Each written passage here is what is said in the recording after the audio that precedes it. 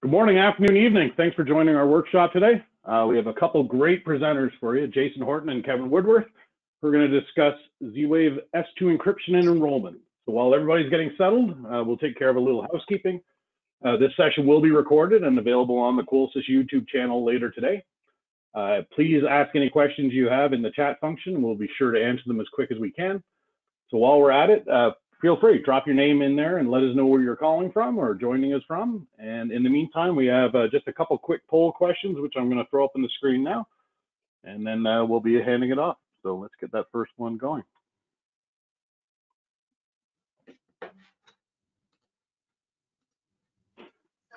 While we're doing that, Mark, why don't you let us know where some folks are calling from while these polls are up on the screen? Sure. Looks like Riverside, California. We've got West Virginia, Ohio, Baltimore. Hey, Douglas, I'm a Baltimore born and raised boy myself, although I live out west now. Hi, Mary from Marietta. So it looks like we've got a lot of folks who have found the Q&A section here. Romania, Virginia, Detroit, Alabama, Calgary. Jeff Davis in Florida. Hey, Jeff, how have you been? We've got another Romanian, Ontario, New York. Keep it coming. Everybody's finding the Q&A.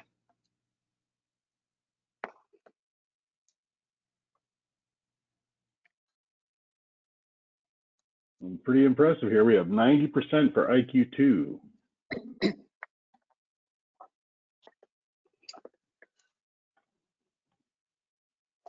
That's what we like to see. That's exactly what we like to see. Minnesota, Texas, Virginia, got a bunch of folks from all over. As these polls are going in and folks are finding the Q&A, it's good to see everyone on the call. So yeah, roughly we got about 60% of folks are not familiar with the differences, or sort of, we should say, between no and sort of familiar with the difference between S2 and S0 encryption. So that, you know, good thing that's what we're talking about today. So 94%, 94% do not are not that familiar with the differences. So we got one more poll, and then we'll get this going.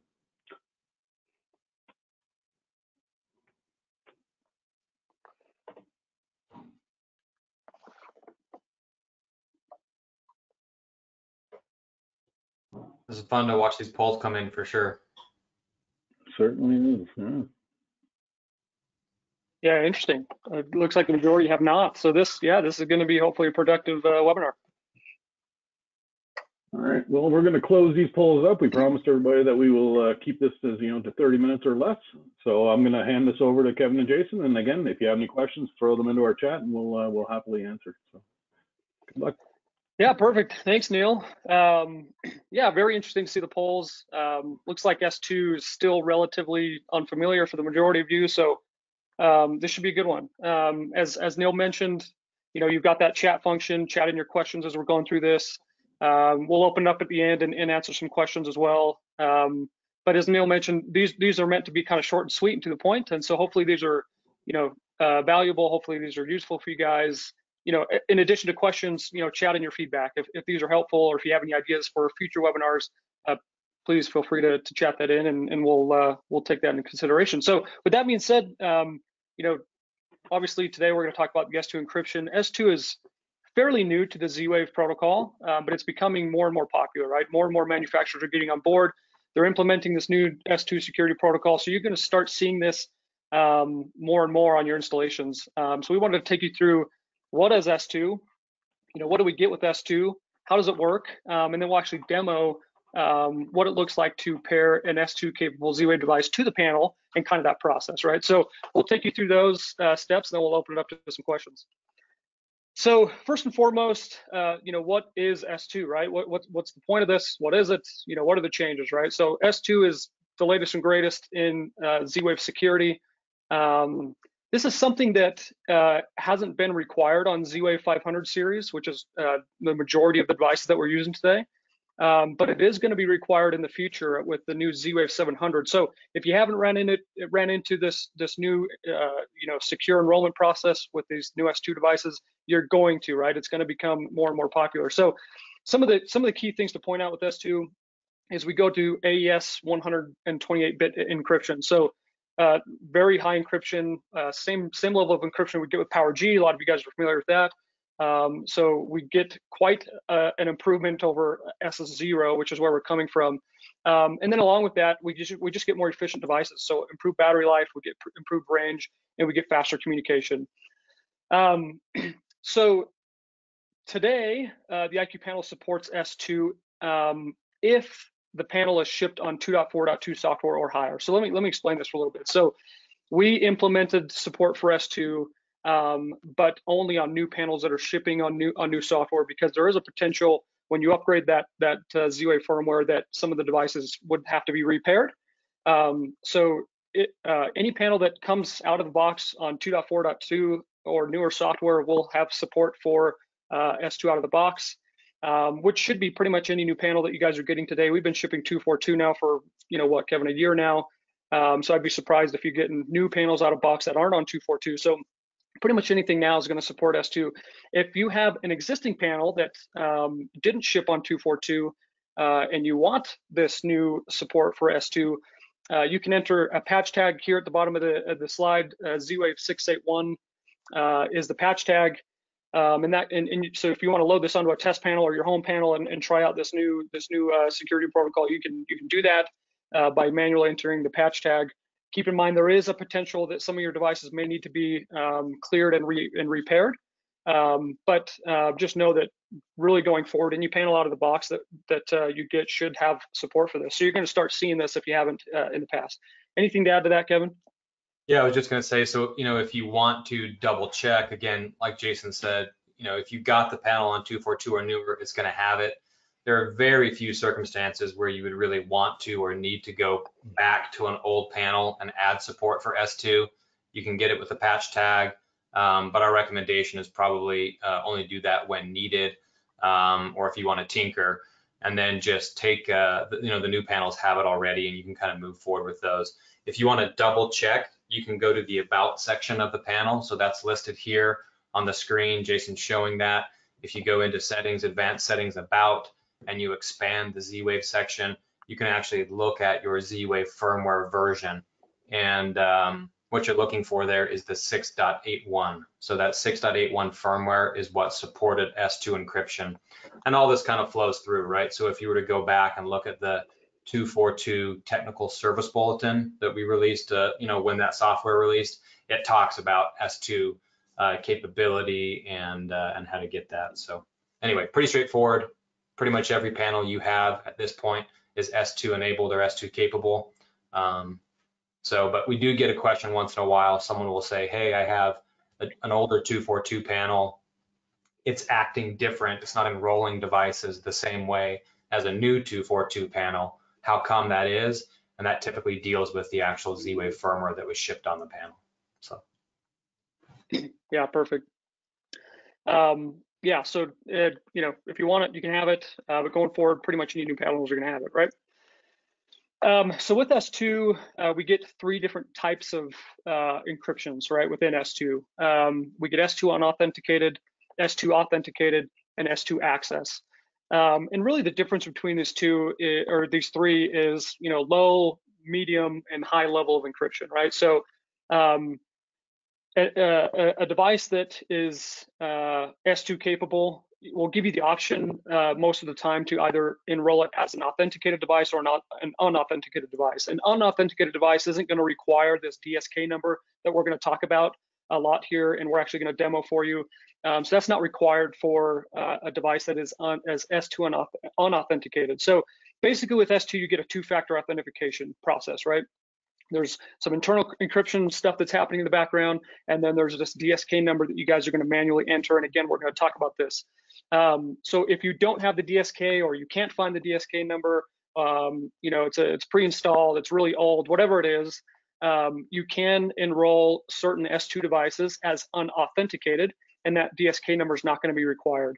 Other reasons you might use the unauthenticated option for devices, as you can see in that screen capture on the bottom left, we give you the option for certain devices to choose what level of encryption you want. The reason you might want to go with the unauthenticated version is if you're associating an S2 device with a non-S2 device. So a non-encrypted device can't control or speak to an encrypted device for obvious reasons. So if I have an S2 light switch that needs to be associated to maybe a non-S2 capable light switch, I would want to make sure that I pair that in the unauthenticated mode. The authenticated mode is just that kind of next level up of encryption. It does require that two-factor authentication process, again, which we're going to talk about. And then the next level up is your S2 access level. And the encryption between S2 authenticated and S2 access actually doesn't change, but some of the requirements with S2 access get a little bit more strict. So devices that fall into the S2 access control category are going to be entry devices like door locks and garage door controllers.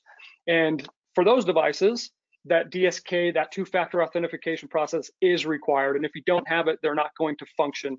So again, it's really important that, for those devices that you go through this two-factor authentication process. So when you pair a device, as you can see on the screen capture here on the bottom, the panel is going to give you options, right? Depending on the device, depending on what level of encryption that device supports, you're actually going to get the option to pair it either as an S0, if that device still supports S0 security, S2 authenticated, S2 unauthenticated, and then of course, if it's an entry device, you're kind of stuck with the S2 access level of security, right? So hopefully that makes sense. Anything to add there, Kevin, on that one? Yeah, no, I think it'll become a little more clear when we show you the real live demo here in just a few minutes. But the thing to remember here is that, what pops up on the screen here is not something you can control. When the device actually pairs itself to the panel, or as part of the pairing process, the device tells the panel, these are the types of encryption that I support. The panel will then populate that, and you can choose to turn those on or off, but you're not actually going to be able to control what shows up here as part of this pop-up. That's all determined by device firmware. And then from there, you may or may not have some options. And again, we'll show you that here in real time. Yeah, thanks for that. So this DSK number, what are we talking to when we say DSK, right? DSK stands for device specific key. Basically what that is a unique 40-digit, every device that's S2 capable has a 40-digit number associated to it. And when you pair that device to the panel is going to ask for that first 5 digits of number. And there's two ways that you can enter that, right? You can either enter it manually by using the keypad there on the screen that you can see to the right, or all of these DSK numbers will come with a QR code, and you can scan that QR code using the panel camera. So the images on the bottom right, these are examples of what the DSK looks like. You have a QR code and then the full 40-digit, DSK number next to it. The underlined first 5 digits is the number that we're looking for. That's the number that we want to enter. And that's, again, what kind of completes that secure enrollment process. Basically, what this DSK number does is it's enabling the validation of the device identity and prevents what they call man-in-the-middle impersonation attacks, right? Basically, you physically having to enter the last part of this, secure key at the device at the time of pairing kind of prevents or kind of allows the controller to validate that it's not communicating with an impersonating device, right? So any sort of, eavesdropping, devices that are hacking, these communications for Z-Wave, we kind of eliminate the ability for that to happen because you are physically, finishing this process at the panel, right? It's not something that's being transferred over the air, if you will. The DSK numbers can be found on the box for these S2 capable devices, or it can be found on the physical device itself, actually both places. So every box is going to have a DSK number and a QR code, and then every device itself, every physical device will have a sticker on it. So on a new install, it should be easy, right? The DSK number, the QR code are going to be right on the box. But let's say you go back to do a service call, maybe you're taking over another system, right? And that S2 device has been installed and the box is long gone. It's been in the trash for a year, right? You can actually pull that device apart. If it's a door lock, you can open the door lock. There'll be a sticker with the DSK number. If it's a light switch, for example, you can pull that out of the box, and there'll be a sticker on the back of the light switch. So you shouldn't ever not be able to get to the DSK. It might be a little annoying if you're pulling light switches out, but you should be able to always find the DSK number for that device. And again, this is just that two-factor authentication process, right? It's you manually finishing that encryption process at the keypad itself. Okay. Anything you care to add here, Kevin? No, you said it. I was going to say that two-factor authentication piece. That's exactly the way I think about this. We're all used to this on websites and logins and other things that we do, banking apps and whatnot, where it sends you a code or you have to do some type of two-factor authentication to prove you are who you say you are. This is how the device proves, what it is, and that you actually have physical access to the device, and that something isn't trying to be spoofed during the learning process and then create a vulnerability. So that's the perfect way to think about this, two-factor authentication. Yeah, perfect. So, when pairing an S2 device, you're going to follow the same steps that you guys have always been following for Z-Wave. There's just this one extra step here, which is entering the DSK number, and we're actually going to demo that live for you. So Kevin has a live panel. I'm going to give him the ability to present his screen here, and we'll actually take you through an actual, pairing of a Z-Wave S2 capable device. So let me give you. Let's see here. I already did it for you, Jason. Kevin's now the presenter. You're on it, Neil. Thank you. All right, so I think you guys can see my panel screen here, hopefully. And let me move this over a little bit. Okay, perfect.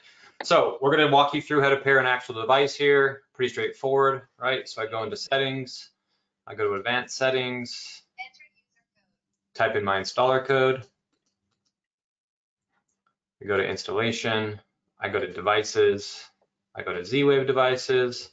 Now, again, a couple Z-Wave 101 things here.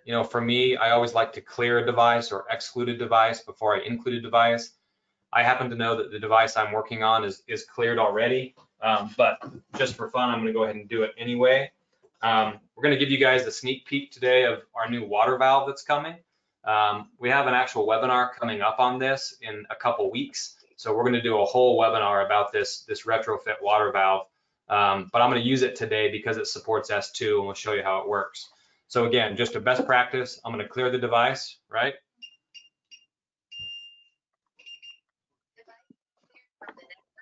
So once we clear it, we know we can include it. So I'm going to go ahead and press include here. Now you notice here it picked up the actual encryption type. And remember, this is actually being broadcast by the device. So this device, it's backwards compatible to S0. So it supports S0, it supports S2 unauthenticated, and it supports S2 authenticated. In this case, we're going to go with the top level of encryption. So you can just leave all these checked, and we'll go ahead and hit OK. And this is where that second bit, that two-factor authentication comes in, right? So you can see that it's pre-filled out the DSK here. It's filled out almost all 40 digits. It's left off the first 5 digits, right? And again, here I've got my QR code, right? And again, these 40 digits will match. Also on the device itself, as Jason mentioned, it also has a QR code, right? So I can actually see this QR code on here with my DSK, my device-specific key. So I'm going to go ahead and type that in, and in this case, it is 37800, and then I'll hit Add DSK, and it's going to go ahead and retrieve the configuration details here, and it will add it. All right, it says it's a water valve. I'm going to go ahead and leave it that name. And it's that simple. Now, I do want to show you guys a couple other examples here of what happens if we turn some of that stuff off. So pretty straightforward. I'll show you an example of not using the DSK or not using authenticated. And then I'm going to show you an example of using the QR code so you can kind of see the different ways of doing this. So in order to do that, we have to go back and we have to clear this device, right?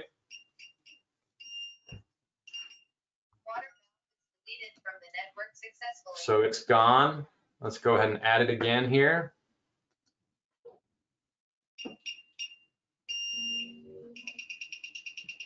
All right, now in this instance, let's pretend that for whatever reason, I didn't have access to the DSK. Maybe it was worn off the water valve. Maybe the box had been thrown away. Maybe for whatever reason, Jason talked about associating light switches to each other, S2 and non-S2 devices. So let's just say for whatever reason I wanted to turn off S2 authentication. I can do that. And I'm going to learn this in just as S2 unauthenticated, right? And essentially, you're going to notice it skips that whole DSK, that whole two-factor authentication section gets skipped, and it follows a more normal, what you might be used to on a Z-Wave flow. So that's been added. Okay, so let's go delete it one more time here.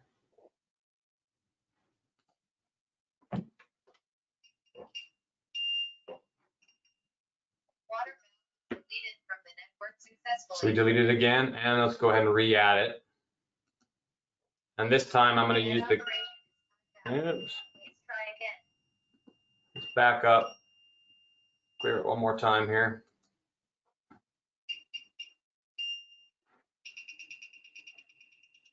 Oh, it wants to learn in. All right, well, let's go with that. So what I want to show you guys here is the actual camera. So again, you can manually type in the first 5 digits, or you can actually use the panel camera to scan this QR code. Now the panel camera can only read a QR code that's so small. This one happens to be big enough, I think, that it will actually be able to be read by the camera. If it's too small, you can actually take a picture of this QR code with your smartphone, blow it up on your smartphone, and then just scan your smartphone. So let's go ahead and try this here. So I'll just scan that QR code, and you noticed it picked it up almost instantly. And it will go through and finish the process here. So the QR codes are definitely slick. Again, you type in the first 5 digits of that DSK, or you scan the QR code. If the QR code's too small, go ahead and take a picture of it with your smartphone, and then you can learn it in that way by blowing up the QR code so the camera can actually read that QR code. Hey, Kevin, while we're waiting, there was a great question that came in. What happens if the DSK is entered incorrectly?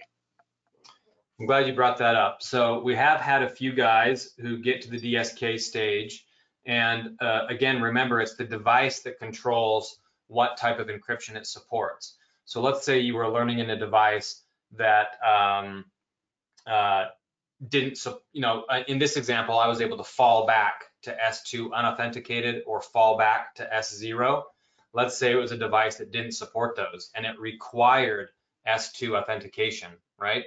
And you either fat fingered the DSK or maybe you didn't have the DSK. So let's say instead of typing in the correct DSK, you just typed in 1111 as part of that actual, first 5 digits of the DSK. In that example, it's going to let you continue adding the lock, but it's going to fail that two-factor authentication. So it will go through and it will physically add the device. The problem is that the device then may or may not work properly, depending on what type of device it is. And typically you will actually see an error, especially in alarm.com, and it will say something like, S2 authentication failed. And in that case, again, you might get erratic behavior from the device. It might not respond to commands correctly. And so it can cause real problems if you either try to fake it out by entering a wrong DSK purposefully, or if you fat finger a DSK and do it accidentally, you can start to have some real problems with your Z-Wave network. And again, you'll typically get an error, especially on the alarm.com side, letting you know that that's the case. And in that case, you would want to go ahead and delete the device, and then clear it and then re-add it. But that's a really good question, Mark. Hey, Kevin. Yeah. Just to clarify, does Z-Wave Plus equal S2? No. So Z-Wave Plus is 500 series, and the IQ panel has always been a 500 series controller ever since day one, and but it hasn't always had S2. It was S0, right? So you can have S2 on 500 series, but 500 series does not necessarily mean it's S2 capable. And like Jason said, when we move to 700 series, which is everything's kind of in the works to head that direction, then that'll be a baseline standard. Every 700 series device will be required to support S2, but that's not the case today. So we kind of get these mix matches depending on the devices and the firmware and the controllers and the panels. You may or may not have S2 capability depending on what you're doing. All right, and that failed, but I was kind of having some weird behavior there, so I kind of expected that. So I cleared this one more time here. Any other questions, Joel or Mark, while he's doing that? Absolutely, guys. Thanks. And so there was one question that came in, and it was from Ben. Thanks, Ben. Does authorization versus non-authorization pairing affect the devices that can be used for repeating?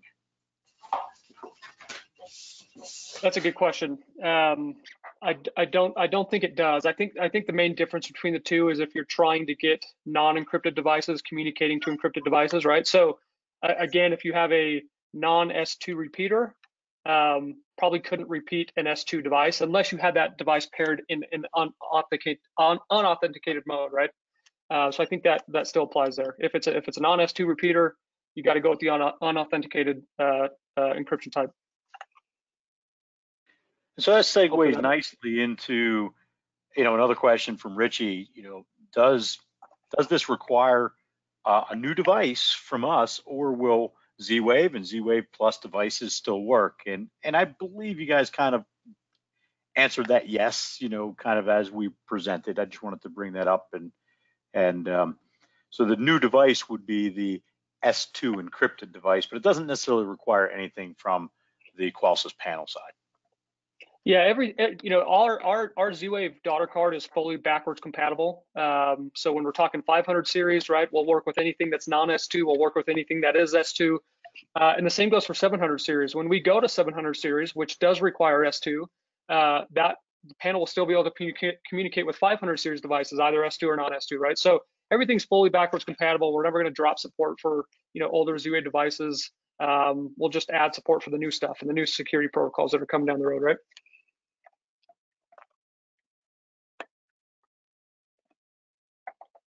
Thank you. Hey, Jason. I'm here. And I think you said this earlier, but what panel version is required for the S2 support? So it's 2.4.2, 2.4.2, but it has to ship on 2.4.2. If you updated to 2.4.2, you're not getting support, and the reason is because again there was a potential for devices needing to be cleared and repaired. So we didn't want to add in support for S2 and have all of your customers have Z-Wave devices, go into malfunction, right? So it's only supported on panels that ship on 2.4.2 or newer software, or if you have a panel that was updated to 2.4.2, if you want it, you have to enter that Z-Wave 681 patch tag. So 2.4.2 or higher shipped, if that makes sense. Hopefully that makes sense. And here you guys see that working from the actual panel, right? So I'll close the water valve from the panel. And this, of course, could be tied to individual rules or water bugs, so it shuts automatically. You can control it remotely from the app, right? So pretty cool. And again, we're going to do a whole webinar on this device, you guys, coming up. This is an NPI, a new product that's about to come out. And this is a retrofit water valve. So it mounts to just about any quarter turn ball valve, and it just clamps on in a matter of a few seconds. And this device happens to be Z-Wave 700 actually, and supports S2 as you guys just saw. So what other questions do we have? Mark, Joel, Neil? We just had a question coming in. Is there any kind of alarm.com backup that we expect for Z-Wave going forward? Yeah, so I know that that's in the works. I don't have an exact update from alarm.com. We'll have to get that from them, but I know that they've been working on that for some time. Being able to back up and restore Z-Wave devices as part of a panel swap or an upgrade or things like that, a 3G to LTE upgrade. So I don't have an update there today, but I do know that's in the works and something that we're looking at closely.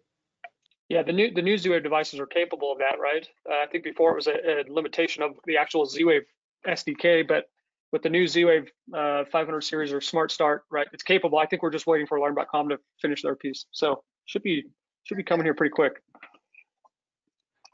Yeah, and not to get too off topic, we're not really talking about Smart Start today, but there is something very similarly related to these QR codes and to S2 security called Smart Start, right? Which allows us to actually, again, scan a QR code, and this probably won't work because I already have this device learned into this panel, but I can scan this QR code without having the device paired. Here you see the DSK, right? You see the water valve. Basically, this one's already about to do this here. Let's do that. Anyway, Smart Start's really cool because it allows you to actually pre-pair a panel and a device without them actually having to find each other over the air like a normal inclusion process. And then when you would plug that device in, it would be able to just start talking to the panel automatically, right? So S2 is kind of, Smart Start, we're not spending a lot of time on today, but it's very closely related to the implementation with S2. So we're gonna wrap this up momentarily, but we do have one more question. And since you've got your panel up, I think this would be a great one. Someone would like to see the Z-Wave firmware version on the About page to show where people can look for that. Sure, you bet. So I'll go all the way home so you can see it from here. So we'll go into settings. We'll go to advanced settings. Type in our code. And up here on the top, you've got About. And this is a great, we've got a lot of really good information in here, battery, software, right? You can see I'm running a version that's not yet released. This is 2.6.0. This is coming soon, you guys. Different specs here, but if I go over here to Z-Wave, I can look at the actual Z-Wave firmware version right there. So it's 6.81 is what you're looking for. I think the version before this was 6.54, I think. But 6.81 is the Z-Wave version that supports S2 security. Again, any panel that shipped from the factory with 242 or higher, which is everything for like about the last year, is going to have that version preloaded on there. Unless you're running into older stock or going back to an existing panel, you may have the older Z-Wave SDK, in which case you can go to upgrade software, go to patch tag, type in Z-Wave 6.81, and go get that. And mine says no updates available because I already have it, right? But you could go get that SDK if you want. But again, as Jason warned, let's say you had 20 devices already learned in on S0 on the old SDK, and now you want to update to the new Z-Wave SDK. It technically can be done, but it can cause some issues such that, we recommend if you're going to update the Z-Wave firmware, you should, delete your network and start over, clear all your devices and start over if you want to have, be really sure that they got included on that new version and we'll have no problems. So we don't have a lot of people upgrading old panels to the new SDK. They're out there, they're working, and if they have a new panel out of box with that SDK already there, then they get the benefits of that. All right. Well, gentlemen, thank you very much for your presentation. I think it was definitely engaging for the audience, and for everybody else, we will see you next week for our next week is the top 10 IQ2 tech support questions. So hope to see everybody next week, and thanks again, everybody, for your time. Thanks, guys. Thanks for attending, everybody. Any unanswered questions, we'll get to you offline. Thanks. Yeah, or if anything pops up later, reach out to tech support. We'll get those answered.